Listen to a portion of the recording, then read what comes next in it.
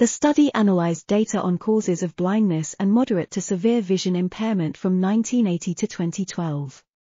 It found that in 2010, 65% of blind people and 76% of those with MSVI had a preventable or treatable cause, compared to 68% and 80% in 1990. The leading causes of blindness were cataract, uncorrected refractive error, and macular degeneration, while the leading causes of MSVI were uncorrected refractive error, cataract, and macular degeneration. Causes of blindness varied by region, and more women than men were affected due to cataract and macular degeneration. The study has implications for planning and resource allocation in eye care. This article was authored by Dr. Professor Rupert R. A. Bourne, MD, Gretchen A. Stevens, DSc, Richard A. White, PhD, and others. We are RTCLTV, links in the description below.